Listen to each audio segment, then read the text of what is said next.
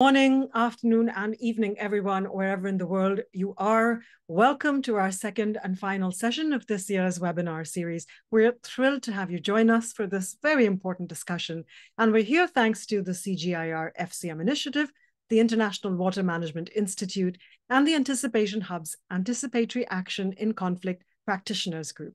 My name is Shavi Sachdevan. I'm the moderator for today's webinar, When Governments Talk Anticipatory Action: the silver bullet for disaster risk reduction, or just wishful thinking. We're thrilled to have you all here as we dive into this critical topic. As we're all aware, with global crises becoming more frequent and intense, anticipatory action has emerged as a promising approach to mitigating the impacts of disasters on food, land, and water systems before they escalate. Still, we must confront the slow progress in integration and implementation. So today we'll be asking some tough questions about how effectively AA has been integrated into government policies, and more importantly, whether these policies translate into real positive change on the ground. Before we begin, I'd like to acknowledge that discussions around anticipatory action can often occur within very male-dominated spaces, particularly in fragile and conflict-affected settings. While we have an esteemed panel of male experts today, it's important to recognize the diverse perspectives and contributions from all genders in this vital field. And with this webinar and our other offerings, we hope to encourage a more inclusive dialogue as we move forward. Throughout this session, everybody, please feel free to use the chat to share your thoughts, ask questions. You can tell us who you'd like to direct it to. We'll also have a special open mic discussion later where you can engage directly with our experts. Now let's take a real quick look at our agenda for the day. In order, we have coming up our panel discussion with our esteemed guests, followed by reactions from special guests, and then an open discussion with you all. Finally, we'll have some reflections and closing remarks. To kick things off, I am pleased to introduce our first speaker, Alessandra Gilotta, head of the Anticipation Hub. Alessandra joined Anticipation Hub in March 2024 with 20 years of experience in humanitarian emergencies and peace operations across Africa, Asia, the Middle East, and Europe. She began her career with the World Food Programme, responding to emergencies in Guinea, Côte d'Ivoire, Liberia, and Sierra Leone. And she has also worked for Oxfam's International Secretariat, Save the Children UK, the Humanitarian Leadership Academy, and START Network. Over to you, Alessandra. Thank you very much, Xavi, and welcome everyone to the webinar. Good morning, good afternoon, good evening, wherever you are. It is a pleasure for me to welcome you to today's webinar.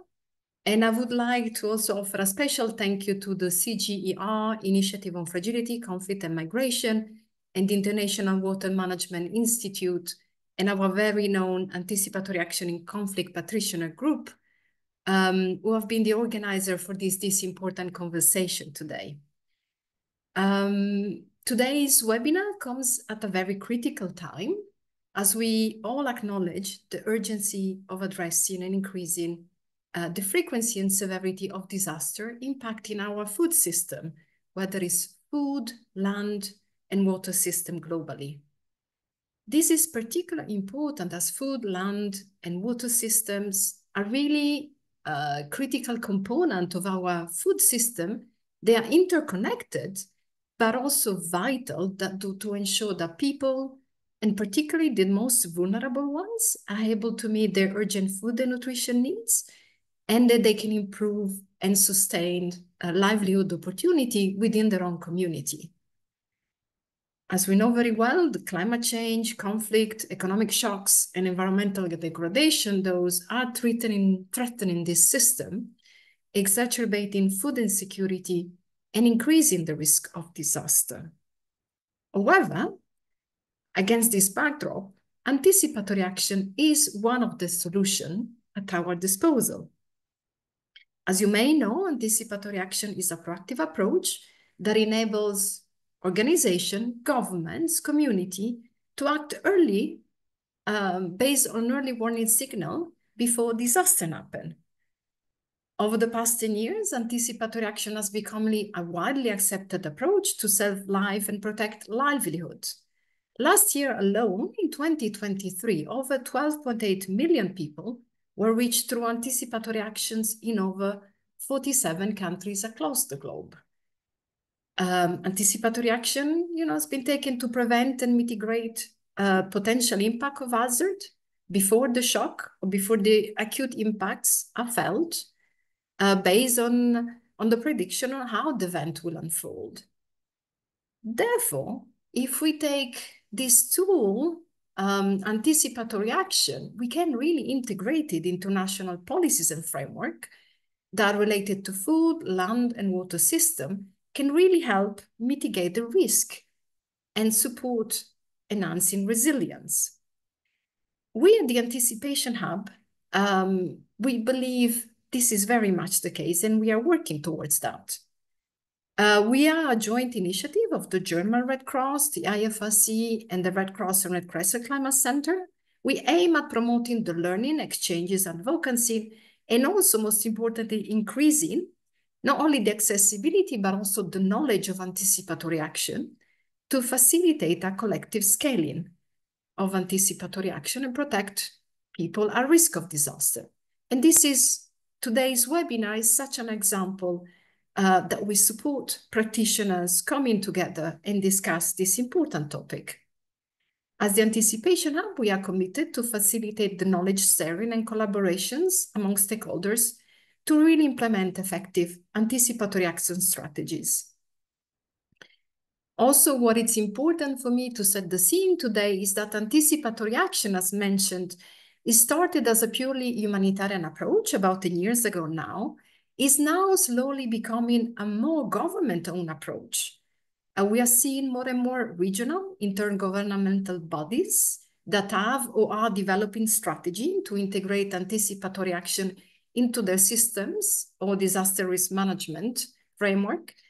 We have a distinguished panelist today that they will just explain and share some of those case studies.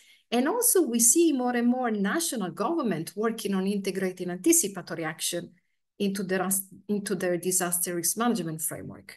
Just to mention a few, the Philippines, the Bangladesh, Mozambique, Pakistan. So there is some good example to follow and also challenges to share and learn from. And for us as the Anticipation Hub, if you really want to achieve the full potential of anticipatory action, we believe that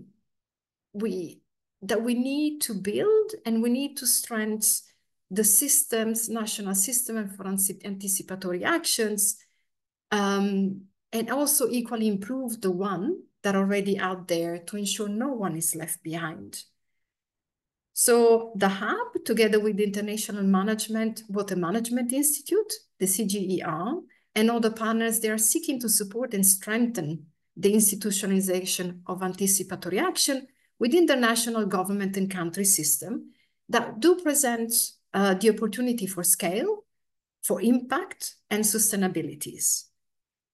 And so within that, I would really encourage all the participants in the webinar today to really engage actively into the discussion, really emphasizing and bringing and sharing the importance of sharing experiences, lesson learned, and really have a frank conversation of what works and what doesn't work, because this is all, complement and influence and contribute to our own respective work, and also, more importantly, to the research agenda that colleagues here are really focusing on, including the International Water Management Institute.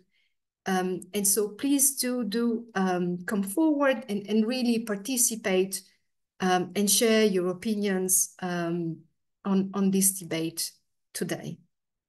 Thank you. Thank you so much, Alessandra, for those insightful remarks. Now it's my pleasure to introduce the distinguished panel who will lead us through today's conversation. First, we're joined by Mohammad Idris Mahsood, a member of the Civil Service of Pakistan for over 20 years.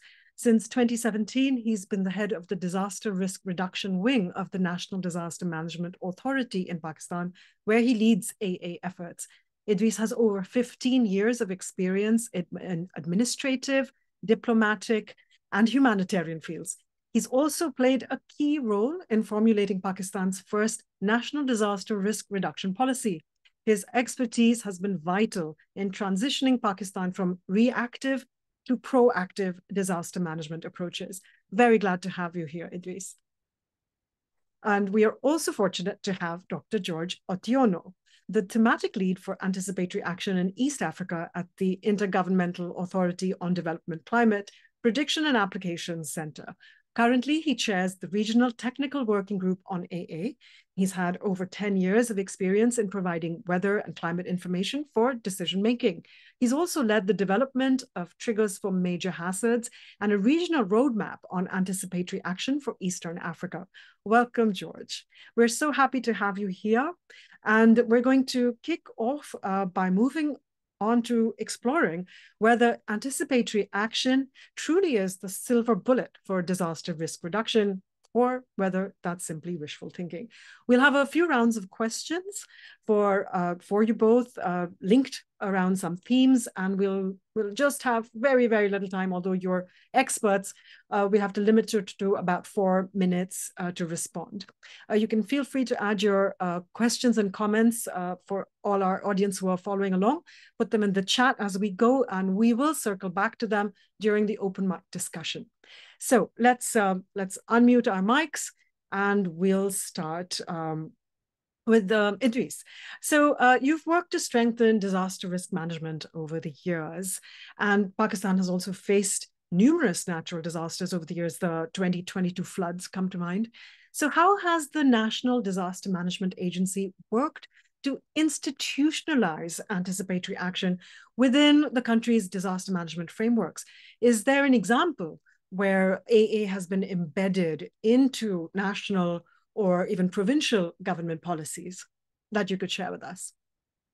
Thank you. I thank the organizers, particularly the Anticipation Hub, for giving us this opportunity and organizing this webinar. It's indeed fruitful to interact with colleagues from other jurisdictions and countries to learn about what they have been doing. Alessandra was correct that now it has gone beyond the humanitarian community, and the governments are increasingly focusing on anticipatory actions as a policy process. Similarly, we in Pakistan, the humanitarian community, I must give them credit for introducing and then working on anticipatory actions in a structured manner till the time, the government took it as part of its own process. Here in Pakistan, we learned its efficacy and it being very fruitful in saving lives particularly, and also property. But, as one of the lessons learned of the mega floods of 2022, where we, we had losses and damages to the tune of $30 billion and over 33 million people affected. We have now thought, and we gave it a practical, we practically implemented anticipatory actions and early actions, as they call it. We now, very recently, in government processes, even if you being an official understand the efficacy of something, you need to work and continuously strive to place it on the national agenda or the government agenda. So there we had a hard, initially we had hard time and tough times, but thanks to our new leadership, the chairman NDMA himself was very much forthcoming in implementing anticipatory actions. And then, we institutionalized anticipatory actions in a manner that the National Disaster Management Authority, which works under the Prime Minister's office directly, it took it as its own agenda. And we, alhamdulillah, now have National Anticipatory Action, National Coordination Forum for Anticipatory Action, where the government chairs it with the key stakeholders. And we have we have established not only this National Coordination Forum, but also 5 sub-thematic areas where the government, the NDMA, is co-chairing with concerned humanitarian partner like FAO, WHH, UN OCHA, and other partners that are advising us, helping us in institutionalizing anticipatory actions in our policy processes, in our planning processes, and all other initiatives. I would come to later on. I'll have some examples to quote where we had a lot of good practices, and I will have some proposals for the anticipatory hub also to patronize the anticipatory actions globally. Thank you. That's wonderful. I'm sure they will be all ears. And collaboration, of course, is really key to everything that we aim to do. Moving on to George, as the Intergovernmental Authority on Development Climate Prediction and Application Center, how have you supported member states in incorporating anticipatory action into their policies when it comes to regional climate-related disaster preparedness? What role does regional collaboration play in ensuring AA is institutionalized across East Asia? Okay, thank you. Thank you very much. And again, good morning, good afternoon, good evening from wherever we are. And thanks for the opportunity to be part of this discussion. IGAD hosts member countries of 7, 8 countries, and also with the mandate to provide climate services and related application. So IGAD has been working with the member states to develop one way in which IGAD is supporting member states to institutionalize anticipatory action is through development of systems and frameworks. For instance, when you talk about the regional IGAD disaster risk strategy, which is running from 2019 to 2030, and also linked to the Sendai framework, it's a protocol that guides the member states on how to develop their protocols as well, ensuring that it's aligned to the regional and also to the global best practices. Another framework that has also been developed by IGAD as a mechanism to support the countries, the IGAD multi-hazard early warning, because we realize that the hazards are multiple and happen in so many times. So there is that need to have a framework on how the region or the countries can approach the multi-hazards in terms of the framework of the systems within. So lately, we also have come up with a regional roadmap on anticipatory action, which is a document that tries to provide a harmony or direction in the region, the countries, on how do they implement the anticipatory action. So countries are already beginning to realign their strategies, especially on the national roadmaps to the regional roadmap that is already in place. Also, to link to this is the capacity development and support. Yes, so IGAD is through different capacity development and initiatives. IGAD is supporting the member states, the capacity development, the capacity building, trainings on disaster risk management, on cross-border issues like we talk about desert locusts. And just last week, there was a training with regards to this. All these are linked and are geared towards how the region can address its challenges, the multi-hazard aspect of the same. And also, lastly, is about policy alignment. Yeah, the policy alignment, which also relates to some of the strategies that IGAD is developing with the countries. Because currently we are talking about how even the disaster bill, the disaster risk management bill, national level, would also be reviewed. A good example is Kenya. Kenya has also started reviewing its DRM policies, and with support of IGAD countries, with support of IGAD, trying to realign, include anticipatory action within the bill so that there's institutionalization and sustainability of anticipatory action within government. Thank you. Thank you. That's really quite inspiring. At this point, I'd like to welcome Daniel Obot, the Director of Disaster Risk Reduction at the National Emergency Management Agency in Nigeria. Daniel has extensive experience and knowledge in this field, particularly with the Nigeria Famine Early Warning Systems. He's a lead senior officer responsible for national mobilization on AA, risk reduction and response, relief and rehabilitation. Welcome, Daniel. We're going to actually move on to the practical impact of anticipatory action on disaster. Good afternoon. I'm going to, we'll just add you to the panel right here.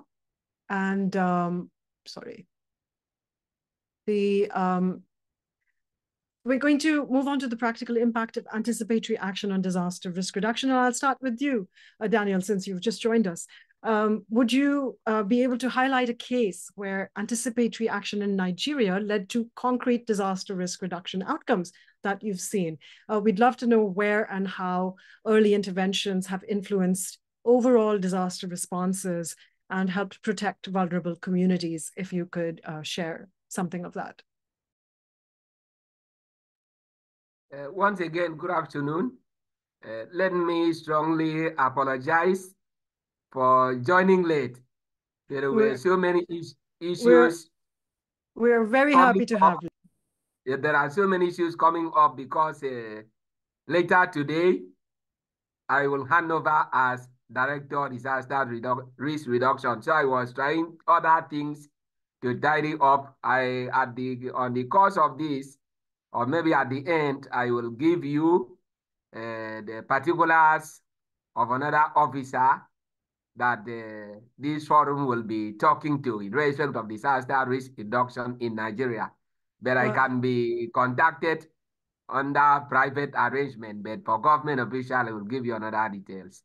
Thank you very much. We're happy to catch you on your very last day. Yeah. So if there are some early interventions that you could talk to us about, we would love to hear in your vast experience where AA has actually helped with disaster risk reduction outcomes.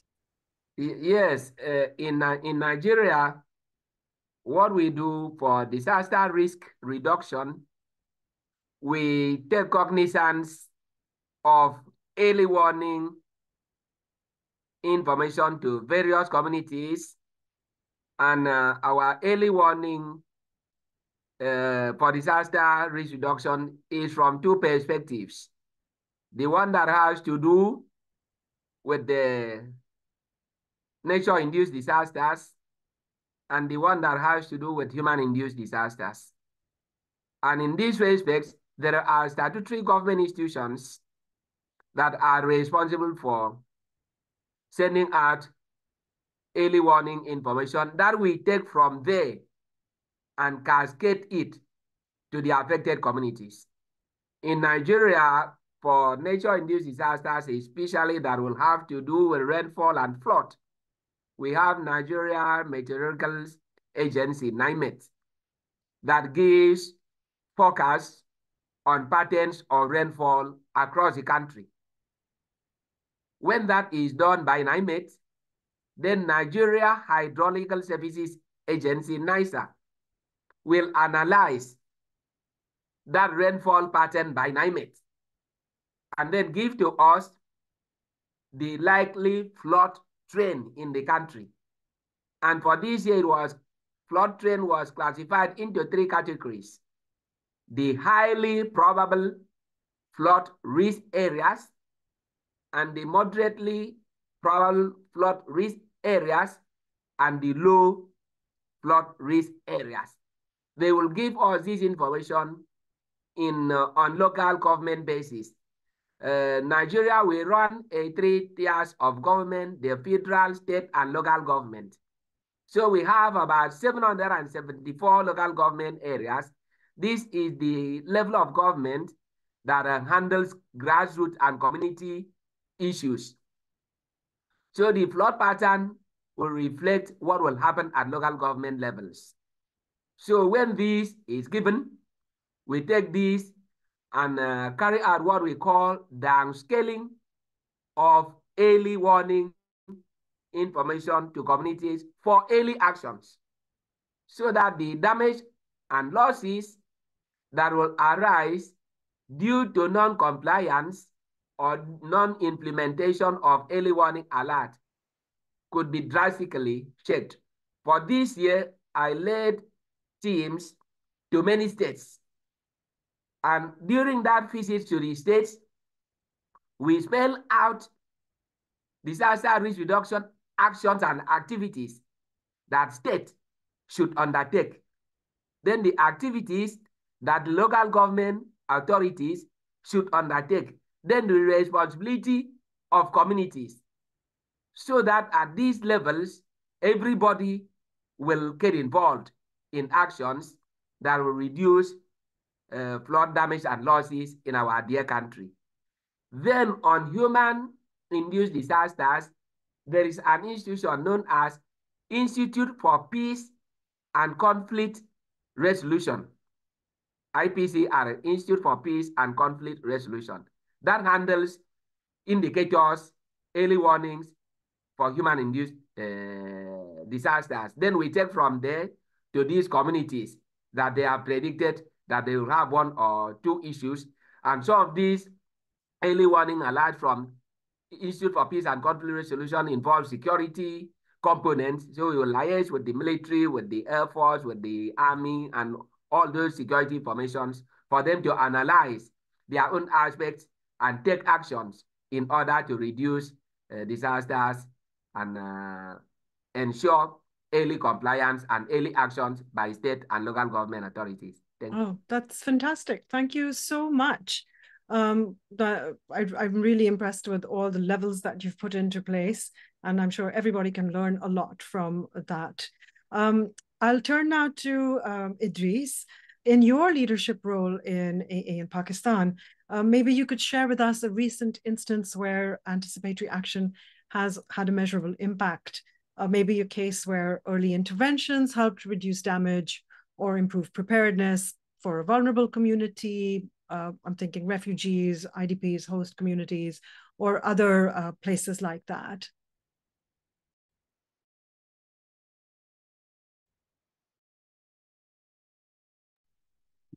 Sorry. Thank you. I must admit that anticipatory actions have really benefited Pakistan. Particularly, I would give you 3 examples very quickly. In this, we are revisited by monsoon seasons every year. And this year, the National Disaster Management Authority, with warnings, reminded the provincial disaster management authorities and district disaster management authorities to implement anticipatory actions. And trust me, the National Disaster Management Authority didn't have to intervene in response. So it was taken care of by the relevant authorities, and we had significantly reduced losses this year. I'll give you 2 examples of last year when we had a Biparjoy cyclone coming to Pakistan and Indian side. Though it diverted at the 11th hour mostly to the Indian side, but we were monitoring it 15 days before, and all the anticipatory actions were in place. The government was itself taking lead, and we evacuated over 83,000 population. We mapped the area with the prior risk knowledge available databases. We evacuated people for a couple of like 4 days, and then Alhamdulillah, we had no death last year due to that cyclone. And similar cyclone in 1999 caused us over 6,200 lives lost. And we sustained those people in camps, with the help of course, led by the government and some humanitarian community. And then we brought them back to their places.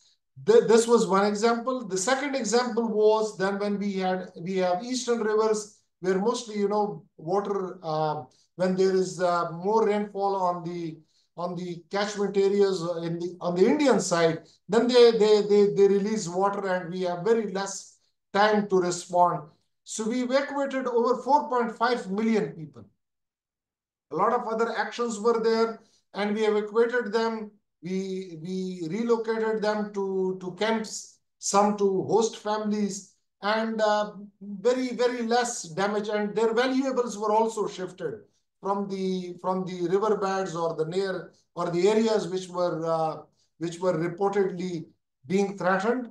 So we implemented those, and this year all those authorities at district, at local level were alert beforehand, and they took those prior actions also, like cleaning of water drains, pre-positioning stocks, identifying of relief camps, pre-positioning the camping, and establishing them, having also preparedness drills, mock exercises, simulation exercises. We had over 22 simulation exercises at National Emergencies Operations Center.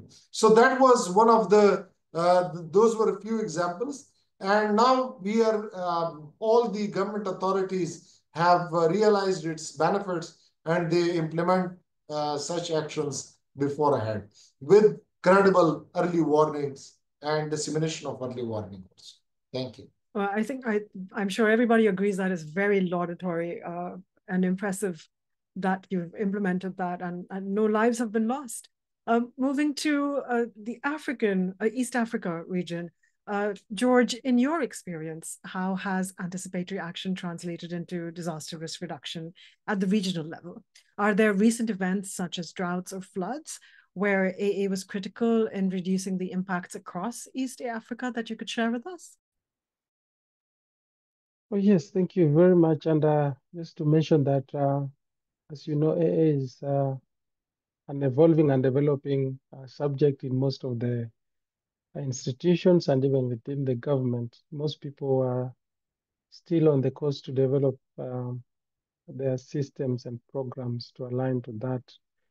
But I would just share one example in Somalia. So the flood case when IGAD, together with the disaster risk operation for Somalia, we call it SODMA, Somalia Disaster Operation Management Authority.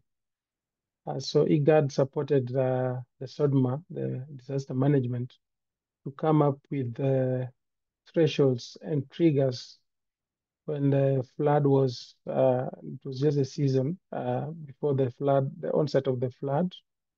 So there were thresholds that were developed for catchment areas, for about 5 catchment areas. So these were used to trigger actions when the thresholds were surpassed, at least for the 5 areas or catchment areas.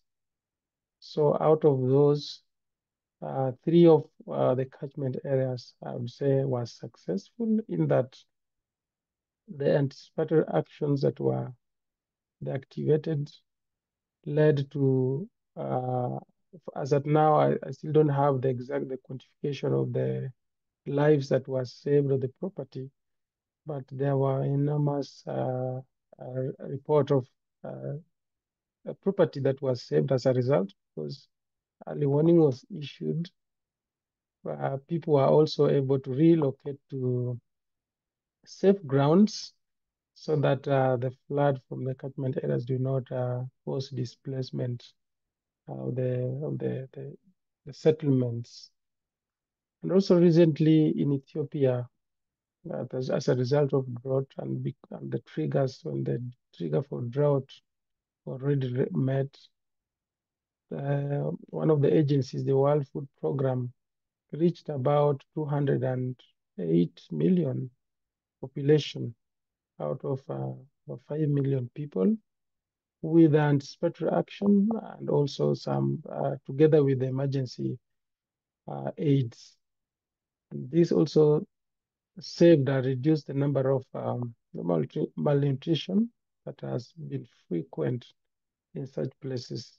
I'm just using those two examples to demonstrate how anticipatory action is being applied in the region and more for risk management.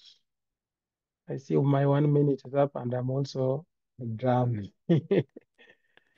Thank you so Yes. much. All three of you have been quite it's been illustrative that obviously preparedness and having plans in action, having data, and all of your stakeholders involved from humanitarian organizations, but also the government, have been crucial in saving lives and protecting vulnerable populations. But let's move on now to the challenges in implementing anticipatory action. So let me start with Daniel again. What have been key challenges in Nigeria in implementing anticipatory action, particularly in ensuring that there is a move from policy to practice? So how has NEMA addressed issues such as resource constraints, or, in every organization, there are issues like coordination gaps. So if you could address that, Daniel. Thank you very much. I will derive our challenge from priority 1 of the Sendai framework. That is understanding of disaster risk. That is a challenge in Nigeria because before now, in our dear country, disaster management has been understood in the area of humanitarian relief assistance. So the introduction of disaster risk reduction that has to do with finding the causes of the disasters, the practical, what I call practical solutions, has been a major issue. So we are emphasizing enlightenment to bring everybody on board on the understanding that relief assistance does not address the root causes of disasters. Only that it improves the situation of disaster-affected persons. So with the inadequate understanding of disaster risk, it poses a problem for the people to understand what should be the actions. So that is one of the major issues that we are emphasizing seriously. Calling on the state government, calling on the local government, calling on the government institutions that there is the need to shift from humanitarian relief assistance to disaster risk reductions that involves practical actions, practical activities. So that is the major challenge in our dear country, which we hope, as we are making effort, immediately we overcome that. Government will put some resources, and we have started to emphasize that. So that is the major issue, because if they do not understand disaster risk management from that perspective, bringing out money for disaster risk reduction activities is a problem. So first, that understanding is what we have seen as the major challenge. That is so interesting because, of course, unless you address where the data, the research is pointing you, anything you try to do to mitigate it is then just throwing darts in the dark. So thank you for that. George, I'll turn to you to ask what unique challenges the IGAD-IPAC faces when you implement AA in conflict-prone or fragile areas. How have you adapted AA strategies to ensure they remain effective in these complex environments? So thank you very much. So ICPAC is supporting countries, even the conflict-prone areas, the fragile context. Some of those are cross-cutting issues, and IGAD has developed maybe before I go to this, I would just say one of the challenges has been access to such areas during fragile context and even conflict. Is really, really difficult to access such areas, even to gather information and data. IGAD has to maybe suspend some of the operations in such situations. When you had a conflict in Sudan and part of Ethiopia, it's really been difficult. So one of the challenges has been access. Second is also weak governance. You realize in such situations, the coordination aspect from government, because IGAD works with the government agencies in the countries. In such situations, the governance structure is very weak and volatile, and becomes difficult to access information that is needed to develop or maybe to come up with the AA. And also one of the scientific issue grappling with is in the conflict setup, whether you do the anticipatory action or you do the emergency response. That is one of those questions which are still not clear. Whether on conflict in conflict setup, is it the AA that you do or you do an emergency response? An issue, a way to mitigate this, or what ICPAC is trying to respond, is to have a coordination framework through cross-border and what I call the cluster. Cluster now brings countries that share similar challenges together in such a way it becomes very easy to coordinate that from a regional aspect rather than approaching it from a country-based. For example, one cluster could focus on countries like Ethiopia, Kenya, and even Sudan. And so addressing challenges, the commonality of challenges in such contexts becomes very, very easy. And also we are also trying to consider certain initiatives when they come up, to consider conflict setup, developing thresholds and triggers and anticipatory actions for conflict based on the fragile context. Of course, this we do with the partners, especially those who have direct access to the ground, like World Food Program, the Danish Refugee Council that are dealing with displacement and the likes. So those two aspects are partly how we are trying to address or approach AA in such a fragile context. Thank you. That is quite interesting. And I think the clusters idea makes sense, especially when you're looking at different geographies or a set of risks that are specific to a topography or a geology rather than a country, which is, of course, a much wider thing. Idris, in a country like Pakistan, which does have diverse geographical challenges, given that you're involved at both the policy and operational levels, how has the government addressed challenges such as resource limitation or even interagency coordination to ensure effective implementation of AA? Yes, as you may be aware that Pakistan is a large country with diverse topographical features. In one part of the country, we would be facing monsoon season and rainfalls, flash flooding or riverine flooding, while in the other part of the country, we would be managing drought situation, or we would also be having glacial lake outburst flooding in another part of the country. You would agree that, resource allocation is one of the key challenge. And it is very, very normal till now that governments, donors, all the partners, they are quite slow in allocating funds or resources beforehand in anticipation.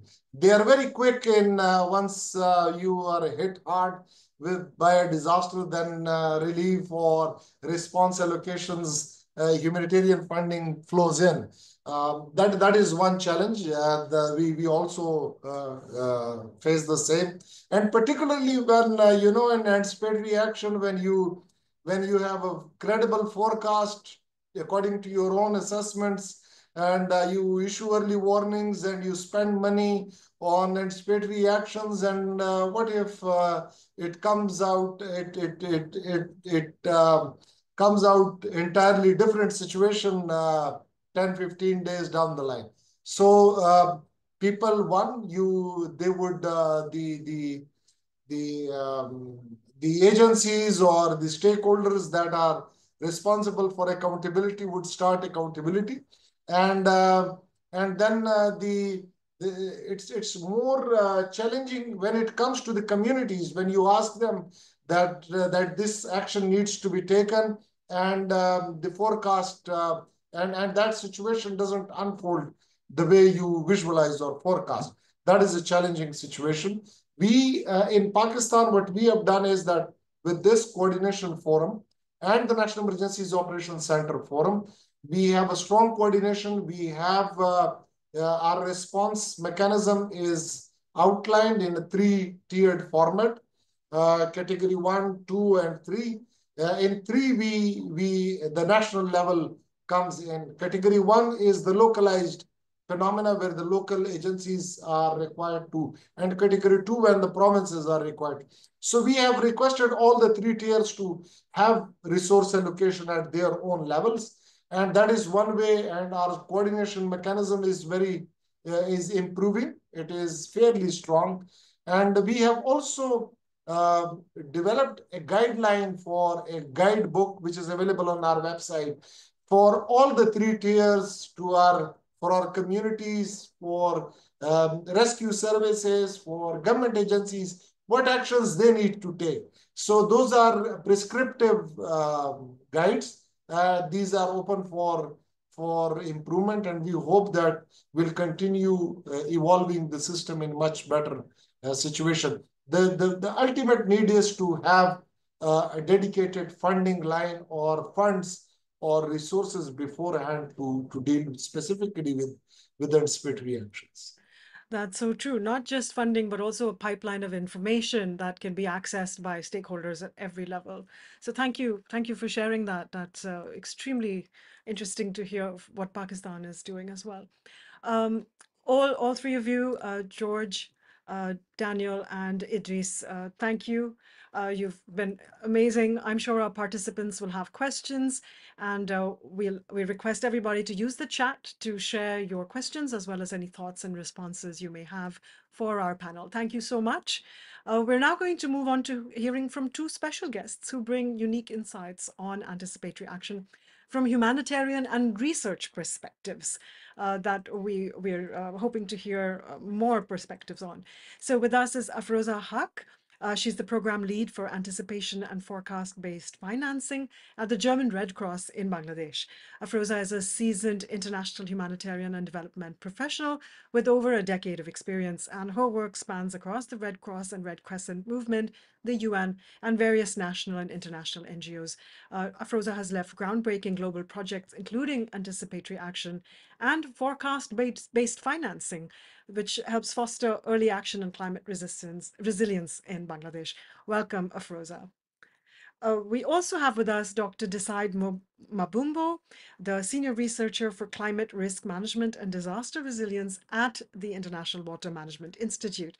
His expertise lies in analyzing and mitigating potential hazards, crafting robust climate-informed disaster risk reduction plans, and leveraging diverse research methods for effective risk management. Welcome, Decide. So let's head to Bangladesh. Afroza, we've all heard from the panel, but we'd like to hear your insights from a humanitarian perspective on the integration of forecast-based financing within anticipatory action and the impacts you've seen on disaster preparedness in Bangladesh. If you could take a few minutes, maybe 5 at most, to share your thoughts, we'd be really grateful for your insights from the field. Thank you, Shabi, and welcome everyone. I'll briefly share our experience here in Bangladesh, and starting from the forecast-based financing project that we started back in 2015, which was the background from where this total concept of anticipatory action came from. So when we started forecast-based financing project in Bangladesh in 2015, that was the beginning of this concept. And that time we were actually struggling a bit with the concept, or we didn't have any proven hand to show or advocate with the government and others, but and still the concept was at a very initial stage, at a very initial development stage. We had to spend significant amount of time to convince government and other stakeholders to show them the difference between the conventional DRR and the forecast-based financing, especially the difference between preparedness and FBF. From there, and now here we are with more than 45 agencies being part of the anticipatory action on ground. And now we have the national task force being led by the Ministry of Disaster Management and Relief. And we have a technical working group with member of 45 agencies in country.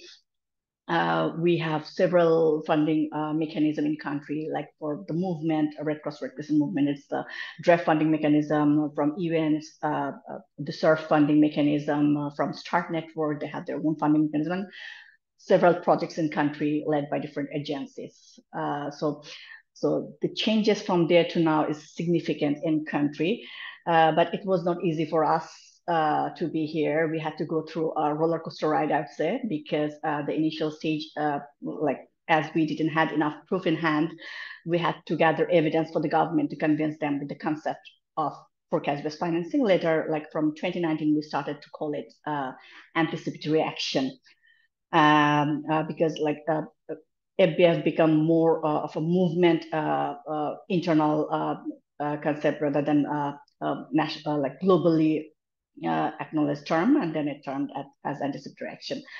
And with few evidence of some of our piloting back in 2015, 16, 17, we were able to convince the government to be part of our journey.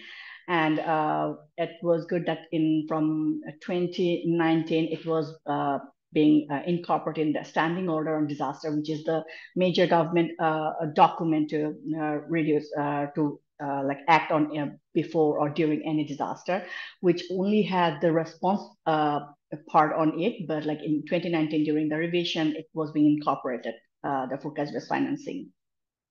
And also the government also formed the task force, which was being led by the Ministry of Disaster Management and Relief, but 18 other government ministries were being part of it, including 8 development partners, UN, NGO, INGO, and also Red Cross Red Crescent movement, where BDRCS, Bangladesh Red Crescent Society, have a significant role to play. They're from the piloting, because Bangladesh Red Crescent Society is now globally one of the lead agencies, giving example on anticipatory action, and showcasing the progress they made in country. There are significant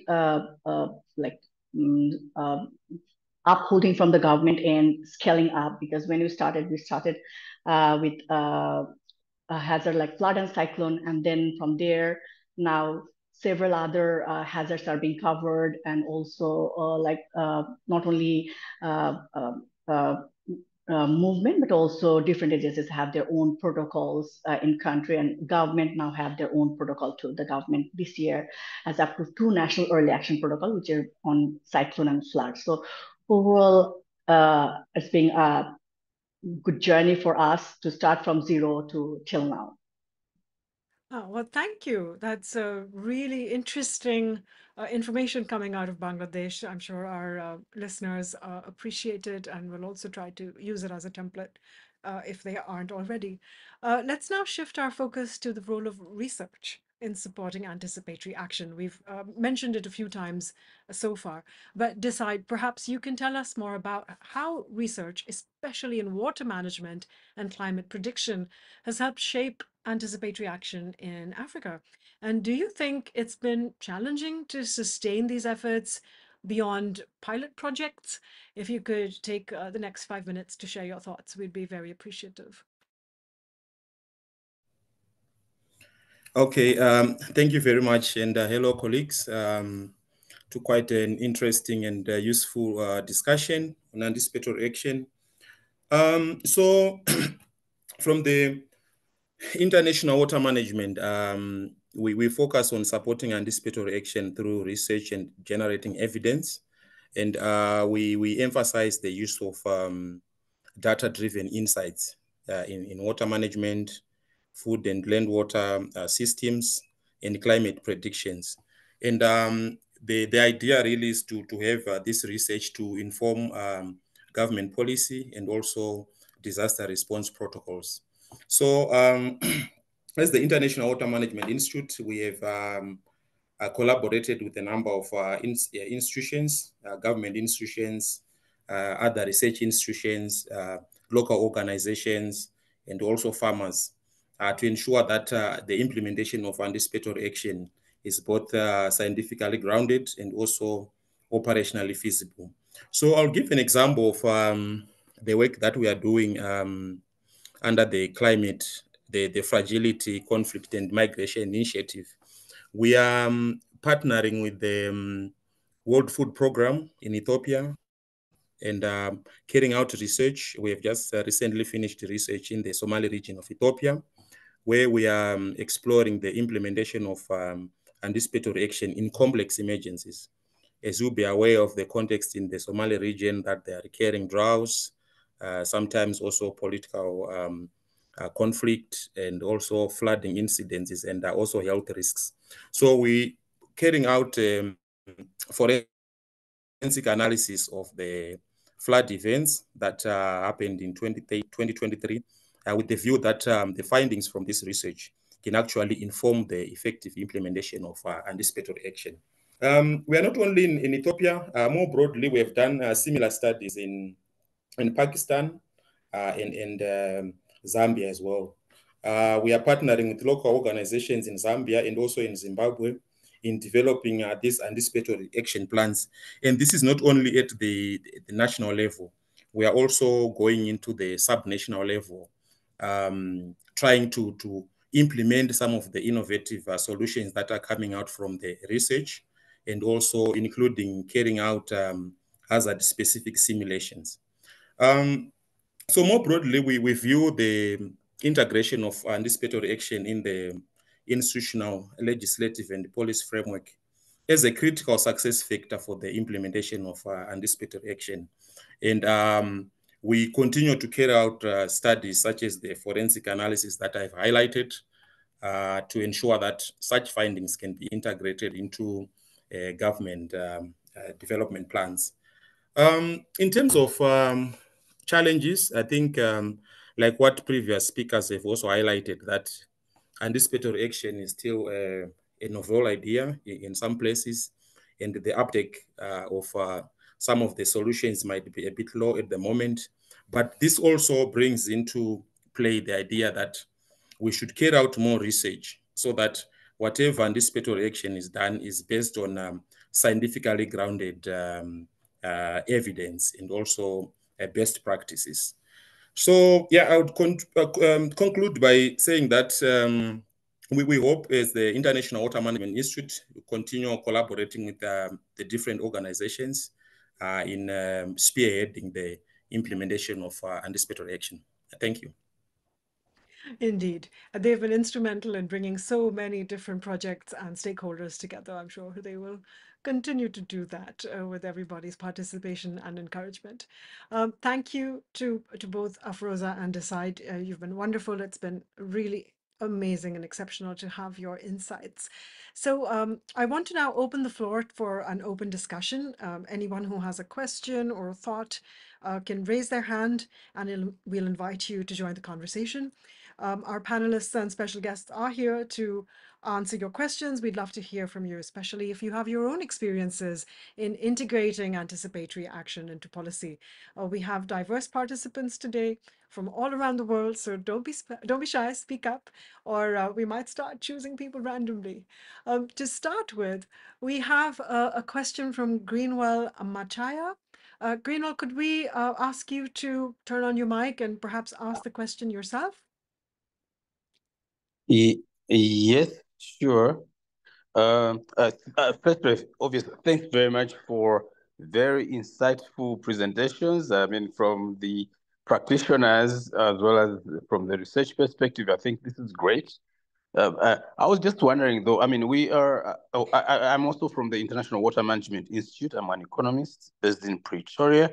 And there's further to the work that DECIDE is doing, we also kind of focusing on another piece of work in Zambia where we're trying to look at the anticipatory actions to start saying, so that we are able to say, okay, maybe in this case, it's better to choose this one and not this one, because when disaster hits, you can think of many anticipatory actions. So what is that optimal set of anticipatory actions that you need in order to really minimize the damage?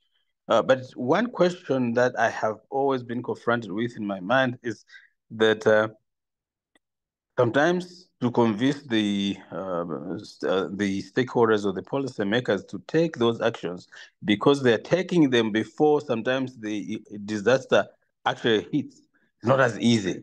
So in practice, so colleagues from IGAD or Pakistan, etc., have you had a situation whereby you propose an anticipatory action, but then the government says, okay, you know what?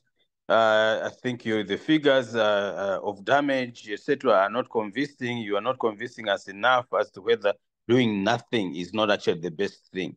Have you ever come across something like that? Because it would appear that that's what might happen. I mean, we're asking questions that, for example, in countries which are often prone to droughts, why don't they do something every time the drought hits? They're in trouble. I mean, so why don't they deploy some anticipatory actions? Is it that they don't believe when they're told, or is it that the figures are not as convincing? So I just wanted to know: have you ever had a situation where you advise them to do something, but then they just feel like the numbers are not convincing enough? Over to you. Perhaps George can take that one first, and Idris, if you'd like to add, or Afroza to this. Thank you very much. And I want to start by saying yes, absolutely. The anticipatory action bit is still a concept that is not very clear to most people and even the government. But if you look at even the pillars of the anticipatory action, we start from hazards to actions to pre-financing.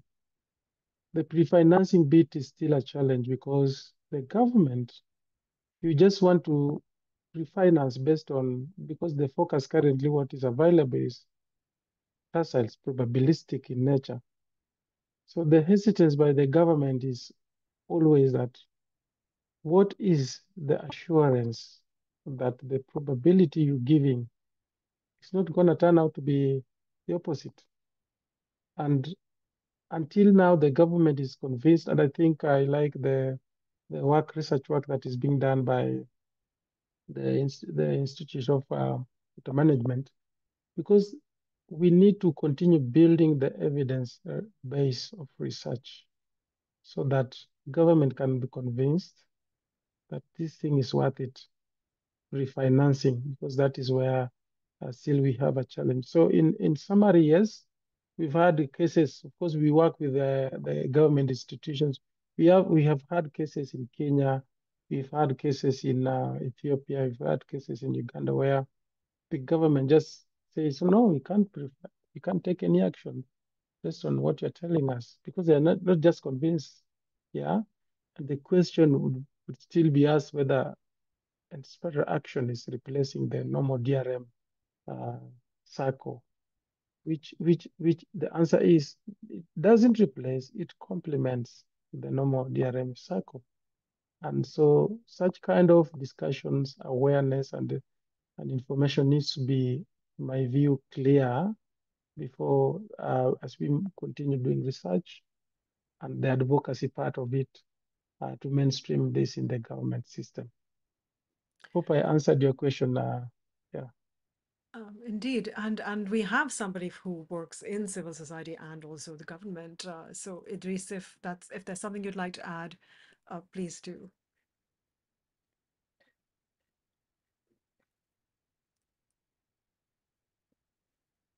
Oh, you're muted. If you could just turn your mic on, please. Sorry. I was just saying that since we are ourselves government, and when we are convinced or decide, we are pretty much clear in, and we implement that. But the larger government like Ministry of Finance, we face challenges in allocating sufficient resources to carry out those actions. That is a challenge.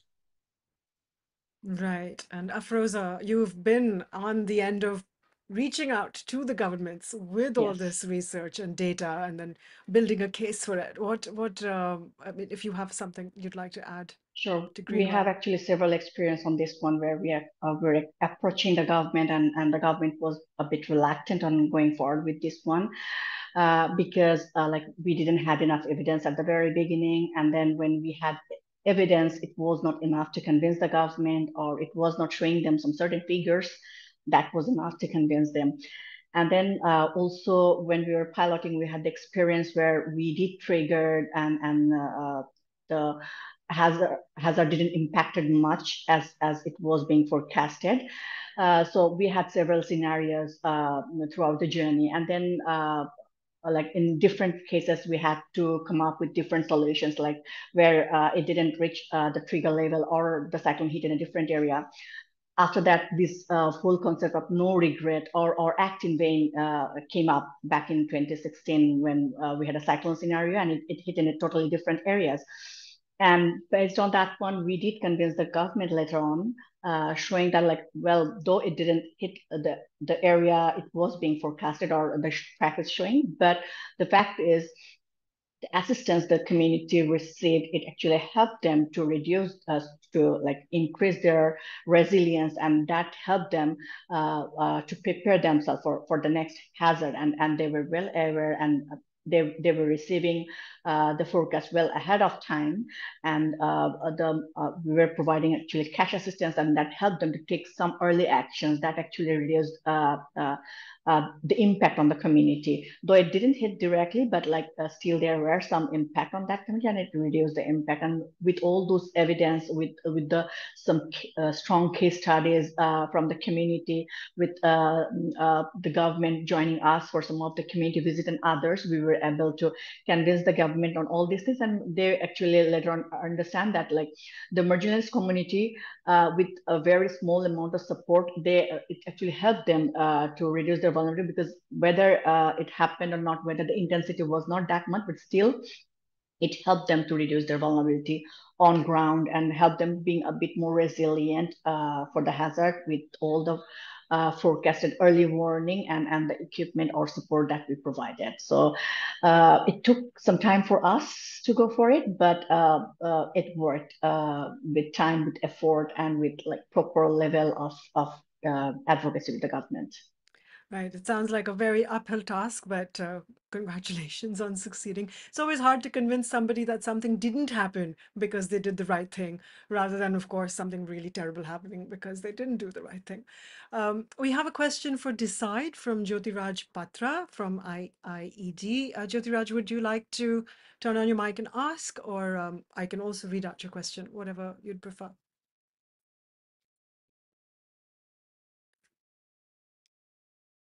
Okay, let me ask it. Decide, the question is, thank you for sharing IWMI's experience in supporting anticipatory action in complex emergencies. What, according to you, are some of the key factors to promote more uptake of research in anticipatory action planning and design?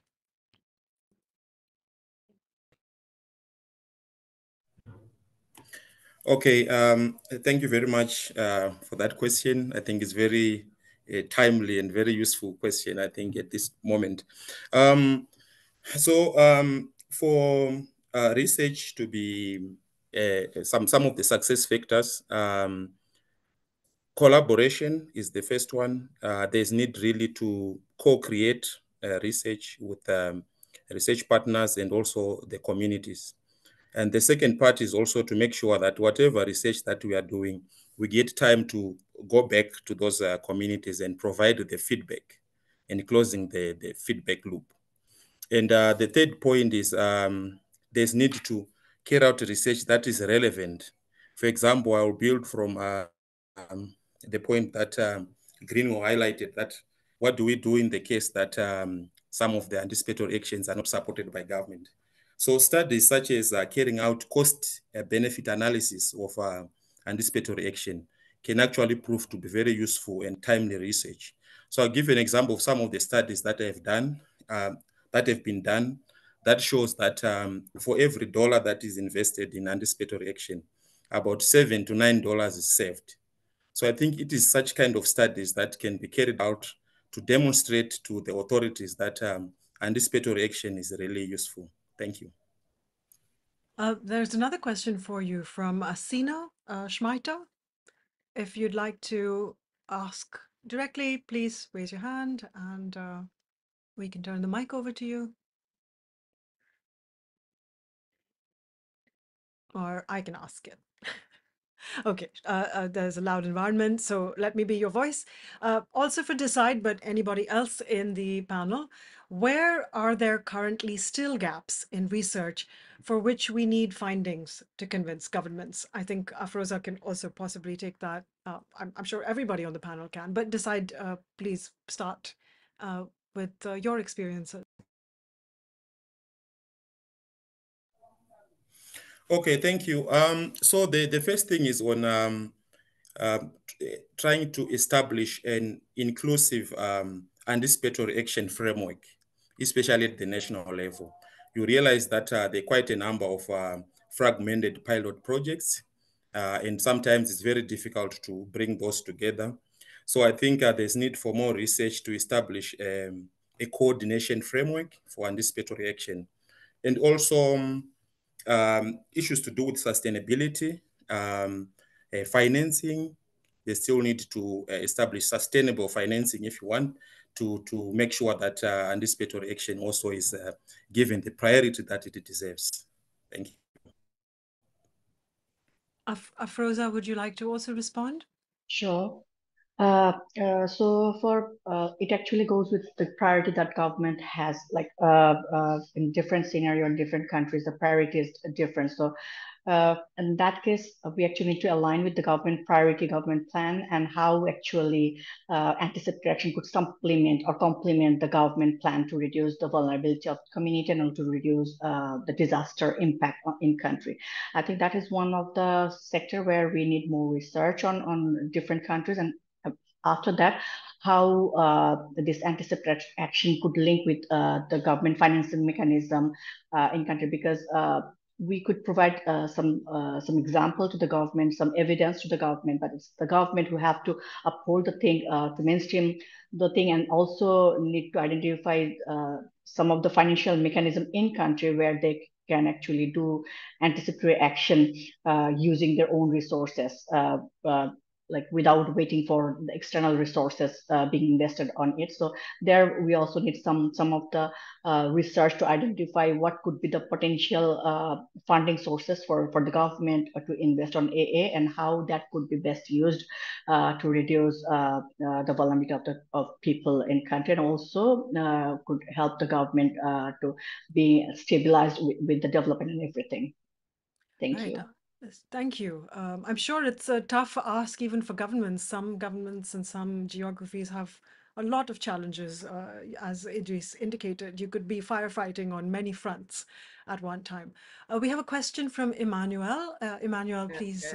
On the area of research, like in Nigeria, we will need what is important there and is lacking is research on the level of compliance of the early warning actions and the tracking of the feedback in terms of monitoring and evaluation. That is serious, because we have to monitor the level of compliance, evaluate to know which loop can be strengthened for future improvement. Thank you. Absolutely, and also where future funding is most effective. Indeed. Turning over to Emmanuel, who is in our audience and has just got his hand up.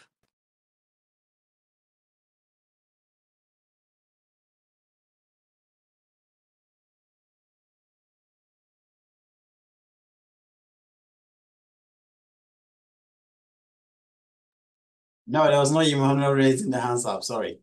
I don't know whether it's, I don't know, but sorry. Okay. I'm enjoying the conversation. No doubt about that. No problem. Yeah. I think one of the questions we've had, I've particularly also had, is about scalability, and what are the areas in which, for example, when it comes to agriculture and land and food security, that we could use so maybe one of the panelists can answer about where it's absolutely essential to scale up, but also possibly hard as well.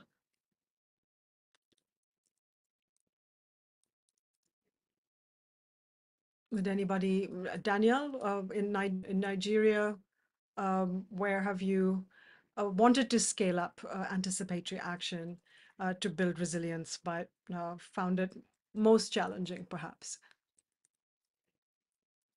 We will want to do that on the area of achieving smart agriculture in respect of the challenges of climate change. There is issue of drought that affects planting, even the flood also, and the rainfall. So what area can we improve on the seedlings and the agricultural practices that the farmers will not be at the risk of losing their products? So that is a very interesting area for us, how to improve on smart agriculture that take into consideration the rainfall pattern, the flood periods, that the farmers can at this time do their planting and at this time undertake harvesting, so that they will not be trapped on the web of rainfall and the web of flooding. Yeah, that's an important one. Perhaps I can also ask George or Idris, the role of collaboration with regional and international partners when you are scaling. So George, you're working with clusters, and these are international geographical areas probably that are dealing with a certain kind of risk. So how do you get international players to collaborate when there are different international policies and players and funding agencies involved here? I know this is a very large question, but if you can distill some tips on how to scale and make that happen, that would be fantastic. Sorry, I would say that's the question that is a challenge. The harmonization of institutional policies to supporting the scaling up of from pilots now to being scaled up. That's what we are grappling with, because we have a regional technical working group on anticipatory action with members like over 40, 15 agencies who are doing different things in different contexts with their own institutional lens, but targeting the same region, and it becomes difficult for and that's the question that some of the discussions. And is it possible that we can harmonize even the processes? When we talk about some institution call early action protocol, some institution call it anticipatory action plan, some institution call it anticipatory action framework. So there are so many namings depending on the institutions, which potentially causes confusion to people. So what we are trying to do is to work within a technical working group. We have a regional technical working group, which should provide strategic understanding in the region. And finally, the national agencies should also, within their national technical working group, follow the same or borrow the examples from the regional So I would say that is one way we are trying to address some of these institutional diversity. And also a roadmap. We have a regional roadmap on anticipatory action, which tries to gather key areas or pillars that we think is important, focus on the anticipatory action in the region. And amongst those pillars provide very clear guidance or direction on how we can achieve some of those areas. For example, I would give example on financing. Yeah, so we're also trying to see how can, as a region, come up with a direction on AA financing that can also cascade down to the national and also the local level. So in summary, two things, a technical working group helping us to provide harmonization and also the regional roadmap.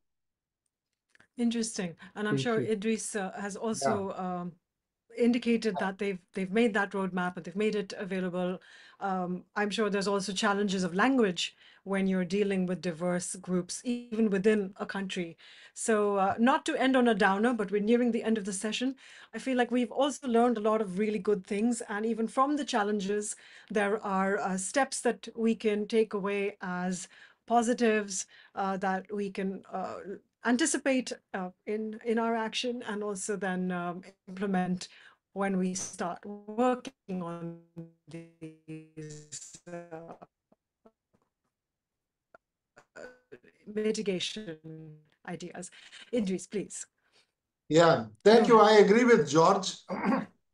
You know, what the international and regional collaboration or coordination can help is to create a common understanding of what anticipatory actions is. Trust me, there is a lot of difference of understanding within the governments, within the nations, within the region also.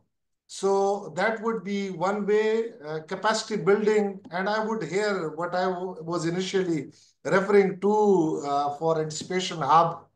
I would suggest to Anticipation Hub that nothing can be achieved without resources. So why don't you, as an Anticipation Hub, come up with an idea of creating an anticipatory actions fund at global level, where the donors can contribute and you can facilitate capacity building, common understanding creation, protocols development for specific hazards, for specific jurisdictions, for geographic settings, and then also create a platform for experience sharing, which it is already doing. But taking on further this agenda of anticipatory action and help further evolve it. Well, thank you so much for sharing that. As we near the end of our session, I'd now like to invite Dr. Sandra Ruckstuhl, who's the senior researcher at the International Water Management Institute and co-lead of the CGIAR initiative on fragility, conflict and migration, to share her reflections on how anticipatory action can help build a bridge between climate and conflict by acting early to prevent crises from escalating. Sandy, over to you. Thank you so much, Xavi. Can you hear me okay? All right, I think Mike, I don't know whose connection is a little foggy or if it's mine. So if anything goes wrong, please just raise your hands, wave your hands. Thank you, everybody. This has been an absolutely fantastic discussion with so many examples from so many places. And this is what makes these webinars really exciting. So it's been a real honor listening to everybody's stories, from West Africa, East Africa, Asia. I'm speaking with you today from Amman, Jordan, where I work a lot on this in the MENA region with a different context. I'll reflect on that a little bit at the end. I'm going to try to make this very fast, but some top level headlines I see of sort of action areas, when we think about the institutionalization of anticipatory action into country systems and governments.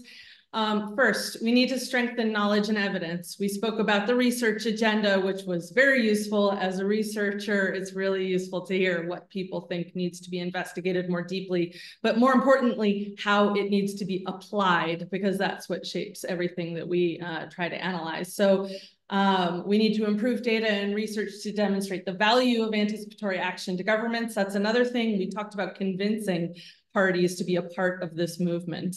And that's an important part of developing evidence for this area of work. It seems that another area to build momentum is to develop multi-hazard approaches. What does that mean? It's extremely complicated. None of us have perfect examples, but we've all worked in very tricky situations to implement humanitarian programs, to support investment, and so on. So what is good practice when it means developing these multi-hazard approaches? Because when we're trying to build coalitions in this area of work, we know that very few people have one lens. There are different things pulling at the way we choose to spend money on these types of programs. In areas of investment, whether it's for early action or even for long-term climate adaptation, which is also informed by this area of work, as we know. So aligning protocols and best practices, this is something else that we heard quite a bit about. And this, these webinars and everything the Anticipation Hub does gives us a lens to what is good practice. So it's important for us to consider, how do we make these alignments to make things most efficient and to make sure that we're already learning from what's done in the past. Capitalizing on emergency situations, the momentum building on them. This is the silver lining of an emergency situation. Several people spoke about crises and all that was learned from them. That can also be a moment for change in terms of how we institutionalize these types of programs. So these are important stories for us to learn from. How did change occur in the midst of a crisis? Facilitating government and humanitarian dialogue. This was another example that was shared with us, which is really important so we can understand our different ways of operating, how decisions are made from a humanitarian agency perspective, from a government perspective. Again, it all comes down to the allocation of resources in a situation, right? So if we talk together and we understand how we all work, then it can facilitate better decision-making in a situation of crisis. An interesting example from Nigeria to engage the peace and conflict institutions. How do we do that? I haven't heard of many examples like this, though we have always dreamt of such good practice like that. More examples like that, I would love to hear about if anybody has anything to share on that in the chat here or in any other future webinars that we have.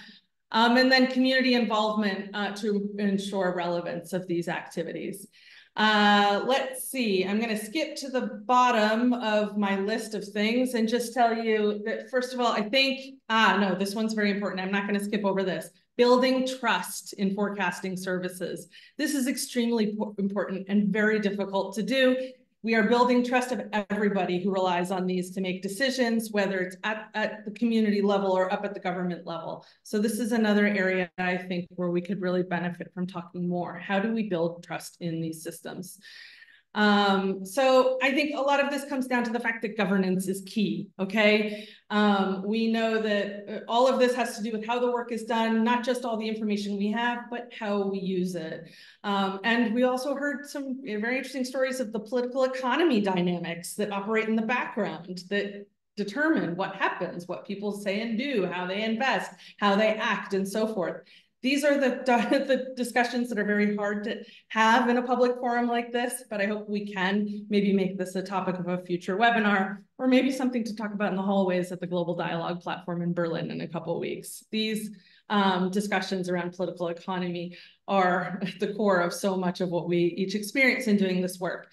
The last thing that I wanted to say before I finish, because I know we're over time, or I'm over time, is that I find that one way to take action in this area, again, we're from the International Water Management Institute. We work on food, land, and water systems. Water is in our title. Taking a sector-based approach can be effective. And that's what I have found in the work that we've done in the MENA region, is connecting to water sector strategies, connecting to a landscape approach or watershed management approach when dealing with disasters, when planning for disasters. Taking that sector approach doesn't mean we have tunnel vision completely. I said before that that's something we want to avoid, but it can be a way to mobilize people, to facilitate investment, and to facilitate policy change. So it's just something maybe, again, we can talk about in future webinars, because although this is our last one, I think, of 2024, it's not going to be our last one completely. So some topics to think of in the future. And on that point, there was a report, I just put the link in the chat. WMO just launched a report at the same time we were doing this on water and DRR and so on. So I put the link here, you can take a look at it. You can watch their YouTube video about this new report. There's a sector approach to what WMO is doing, the water sector approach. So something probably to learn there. So that's it, I'll stop there. Sorry for taking so long. Xavi, back to you. Thanks. Thank you so much, Sandy. And a very big thank you to everyone for today's engaging and insightful discussion. I've just got a couple of housekeeping notes. I encourage you to join us at the Global Dialogue platform. We'll be continuing these conversations with our partners, including the International Red Crescent, Sudan Urban Development Think Tank, and Resurgence. Our side sessions will be focusing on trusting information in fragile and conflict-affected situations, how insecurity and grievance can shape anticipatory action efforts. We're also thrilled to announce that FCM, in partnership with Global Dispatches and Mark Goldberg, is launching a series of podcast episodes. The link to the podcast is now in your chat, so do subscribe so that you can listen to insightful discussions and stories that highlight the path to resilience and recovery. I hope today's session, in fact, I'm confident today's session has sparked fresh ideas and provided concrete examples of how anticipatory action can be more effectively integrated into government policies. So let's keep this dialogue going as we work towards building more resilient communities. It just remains for me to thank our speakers for sharing their valuable insights and their time alphabetically: Afroz Haq, Daniel Obot, Decide Mabumbo, George Etiano, and Idris Masood. 1,000 thanks for your valuable contributions. And finally, a thank you to Nina and the team from CGIAR, IWMI, and the Anticipation Hub, as well as our wonderful audience. Thank you all. Have a wonderful day and keep talking about anticipatory action. Thank you. Thank you, everybody. Thank you very much. And bye.